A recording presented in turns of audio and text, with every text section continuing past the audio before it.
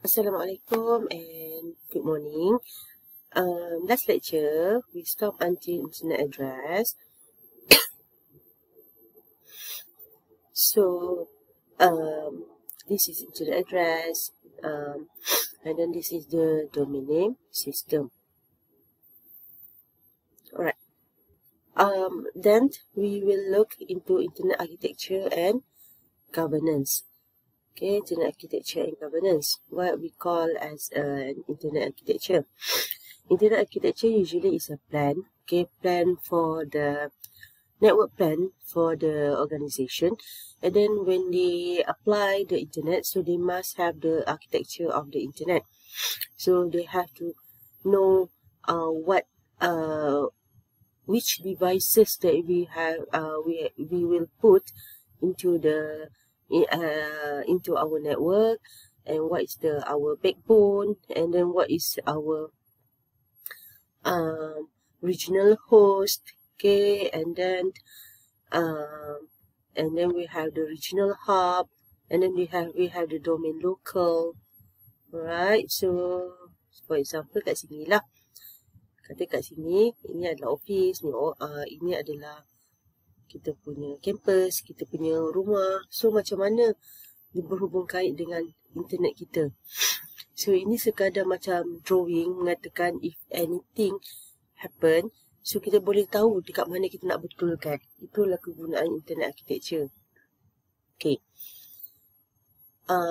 No one owns the internet. Okay, tak ada siapa. Internet ni tak ada siapa macam ni aku punya, tak ada. Okay, however, worldwide internet policies established by professional organizations and government bodies. So, dalam internet ni, dia ada IAB, Internet Architecture Board. Okay, define the overall structure of the internet. And then they have the ICANN, Internet Corporation for Assigned Names and Numbers. That's why kita tak boleh macam sembarangan, seborono je, kita letak nombor. Macam, I love number 8. So, I want to put as, start with 8. Okay, and then it's up to me lah, which number that I want to use. No, you have to follow the rules and procedures. Okay, and then we have the W3C, World Wide Web Consortium. It will set the HTML and other programming standard for the web. So, HTML ni apa? HTML ni adalah language. Kalau you tengok mana-mana website, contohnya you masuk Google ke, Gmail ke, so untuk jadikan interface Google, interface apa tu? Interface Gmail, dia kena melalui web. Okay, melalui language. Okay, contoh ya. Okay, contoh.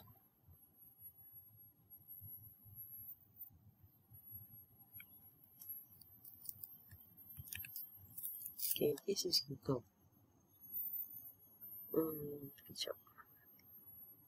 Okay, this is Google. So when you right click, you go to view page source. Okay, so this is the language. Okay, nampak banyak sangat kan language dia. So ini kita panggil, yang ni tak panggil HTML, yang ni panggil DHTML, dynamic. Okay, sebab kita dah boleh ada, you dah boleh klik ni kan. So dia macam tu. Alright. Okay, next.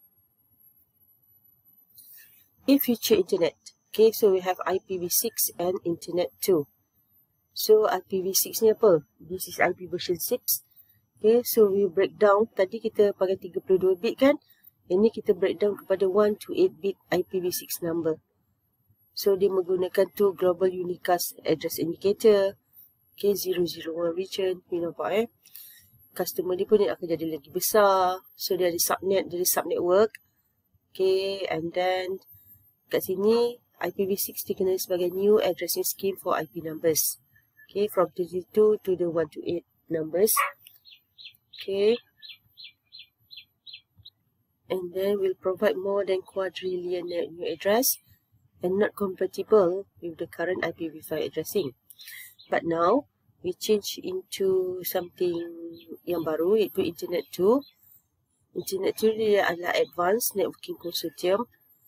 Okay, develop high capacity of 100 gigabit per second testing network and testing leading edge new technologies for internet. Because now we move into something something that is live, okay, lively, dynamic, that you can click, you can watch online, you can play online, you can listen online, everything. So Internet 2 and IPv6 will support. This is about the future of internet. So what are the internet services and communication tools? First, we have email. Everybody knows what is email. And then we have chatting and instant messaging. Okay, this is what kita boleh guna macam-macam. Okay, kita boleh pakai WeChat, kita boleh pakai Skype, kita boleh guna WhatsApp, kita boleh pakai Telegram. Kita boleh chatting kan? Macam sekarang, macam you guna Telegram, you guna untuk chat, you guna untuk WhatsApp untuk chat. Tapi you boleh call. You nampak? Dia ada banyak.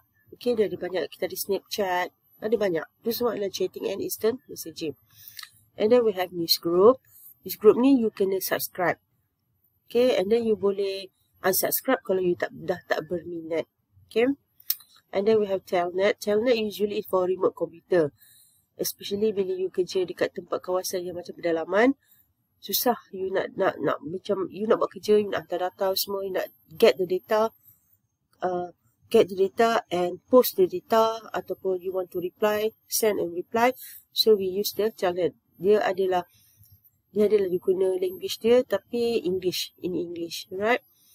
And then kita ada World Wide Web, okay, yang support semua services, okay. Contohnya dia ada Facebook, dia support chatting, Twitter, Google Plus, everything, okay. And then we have file transfer protocol. Okay, file transfer protocol usually for you to transfer something big, okay, something big. So kita akan menggunakan server. Macam nak guna file transfer protocol ni, bukan macam pakai Gmail semua tu. Sekarang kita ada drive kan, kita ada cloud computing. File transfer protocol usually when you want to send, you have the one computer. So computer tu yang akan pergi dekat server, so dia akan direct dengan server. So kalau katalah at the same time ramai yang tengah hantar, tu benda tu akan jadi slow. Okay, line tu akan jadi slow because you want to transfer something to the server. Alright, so this is the internet, okay, the network for the company. So this is the client, usually your computer or your smartphone. So kita menggunakan internet, okay, dia pergi ke server. Dekat server dia ada pecahan, okay. Dia ada application server, database server, baru dia pergi kepada database, okay. So dekat server ni dia ada web server, SMTP server, JLS server, FTP, and NTP. So dia banyak sangat. Kalau kita nak pergi web page, dia berkaitan dengan server apa. Kalau nak pergi mail macam mana. For the big organisation, usually they have many server at one time.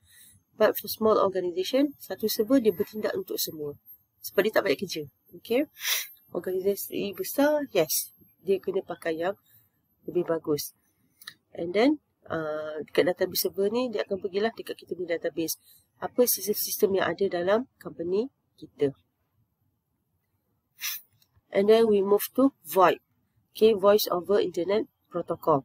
It is the digital voice communication. Kita using IP. Okay, kita menggunakan Internet Protocol dan packet switching. Okay, contohnya kat sini, kita pakai Skype for Business and Asterisk plus Google Voice. Dia akan jadi Start VoIP Lab. Okay. I don't know whether you pernah guna Skype ke tidak, tapi Skype kalau nak guna, you must have the good internet services. Okay. Kalau internet you macam agak slow, dia akan tersangkut-sangkut dan kadang-kadang kita tak faham komunikasi itu berlaku macam mana. And then, dalam VoIP juga, okay, dia ada unified, selain tu kita ada unified communication. Okay, unified communication is something that integrate the voice, the data, the email, the conferencing. Everything they put together. Okay, you tengok kat sini, ini unified communication. Dia ada application, dia ada presence, dia ada IM, voice, voicemail, email, calendar, audio conferencing, web video conferencing, and desktop sharing. Usually organisation, they love to use this. Sebab dia nak satu benda yang boleh function all. Okay. Next, kawan you pernah tanya kat I hari tu pasal virtual private network. Okay, kenapa kena pakai virtual private network? Virtual private network actually is for to secure. Okay, dan something yang melibatkan benda tu private, that public cannot know about the data. Okay, I explain to you about VPN. Okay, VPN ni something yang macam, contohnya dalam satu department, katalah department treasury, bendahari, dekat satu macam pembayaran tu je virtual private network. Yang lain tu macam public, everybody can access. Okay, so bila dia private, so dia jadi macam mana?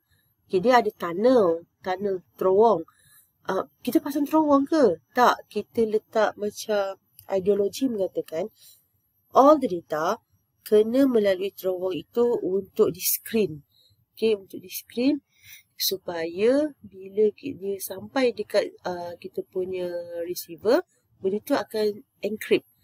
So bila virtual private network, usually dia ada encrypted dengan decrypted.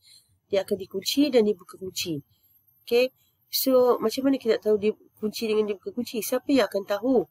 Maknanya contohnya saya send something dekat Nazmi. So bila saya buat macam tu, apa yang berlaku adalah saya akan menghantar key ni, mengatakan okay, this is the key that you je yang boleh buka. So masa benda tu sampai, you akan menggunakan key yang sender ni hantar. So benda tu akan jadi macam, so dia akan protect dekat situ. Kalau you tengok dekat sini, this is public, this is public. Ini yang VPN. Benda tu macam dia